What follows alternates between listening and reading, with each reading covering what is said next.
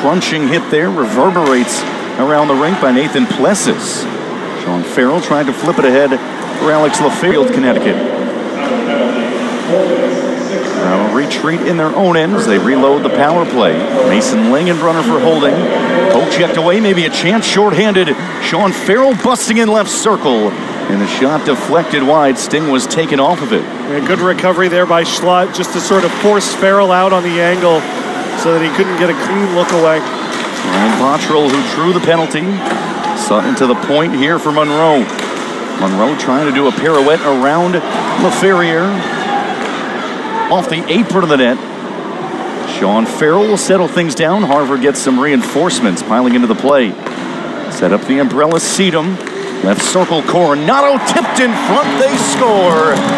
Alex LaFerrier on the doorstep. He is into the zone like a rocket, and he got a piece of that clearance pass. That set up the first try by Thrun, and then as Harvard completes its change to get the whole power play unit on the ice, Brown ends up in a situation where they're...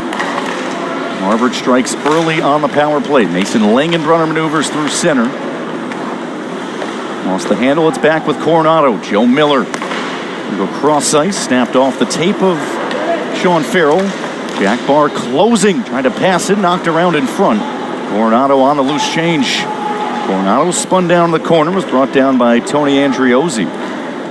Shot through to make its way through the turbulence. Harvard able to keep it in. Sean Farrell walking in and just wide. One of Harvard's maybe underrated attributes and what...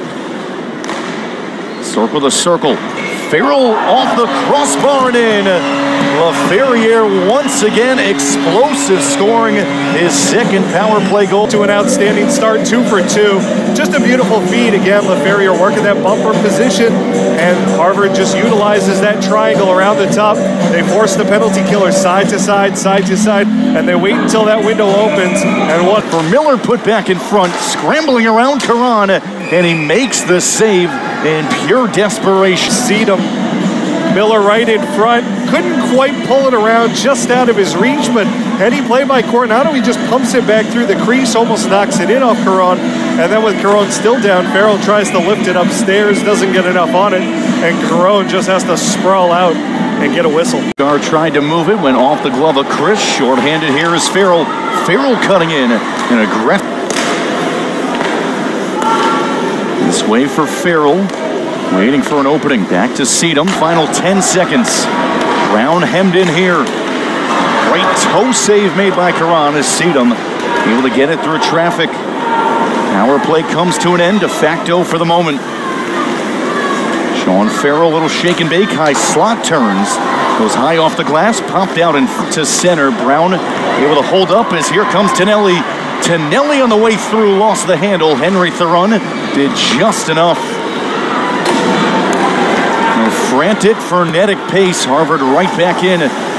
Sean Farrell to Jack Barr. He was surrounded immediately. And it's taken away. Was 18th in scoring in the North American Hockey League last year.